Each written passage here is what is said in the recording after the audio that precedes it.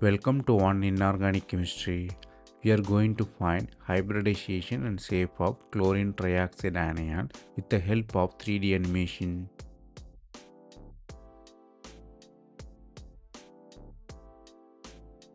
To find the hybridization, you should know the steric number, which is H equals B plus B minus C whole divided by 2.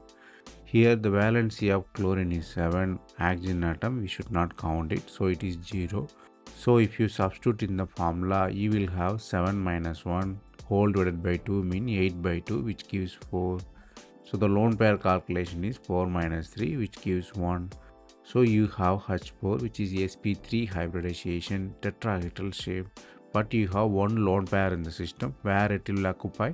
Lone pair occupy a corner, but it is not visible to the normal eye because it is very small when compared to the oxygen atom. So the shape of chlorine trioxide anion is trigonal pyramidal.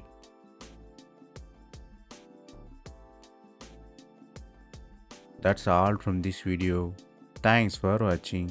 If you have any suggestion or feedback, comment below.